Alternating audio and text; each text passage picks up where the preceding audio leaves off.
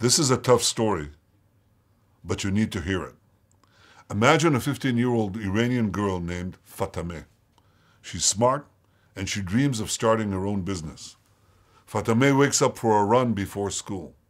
She tries to fill up her water bottle, but this is the water that comes out. Fatemeh starts her run, and she wants to feel the wind in her hair. But when she removes her head covering, religious police threaten to beat her. Fatemeh gets ready for school, but the headmaster of the Hadaf girls' school where she goes tells her that her school is closed. You see, there's too much air pollution. Thousands have died from smog in Tehran.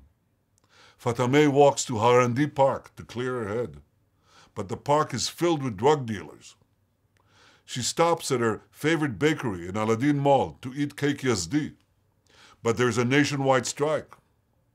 Fatemeh walks past the Parmis high-rise building, and she sees the 20th floor engulfed in flames. Firefighters haven't been able to extinguish the flames for days because they lack the money for proper equipment. Fatemeh is completely exasperated. Why is everything in my country falling apart, she asks. She wants to voice her concerns on social media, but the regime bans Facebook and Twitter. They're terrified that Fatemeh might get access to information that they don't control. Fatemeh needs to relax, so she turns on the TV. The electricity collapses. What are our leaders doing with all our money? Fatemeh asks in despair.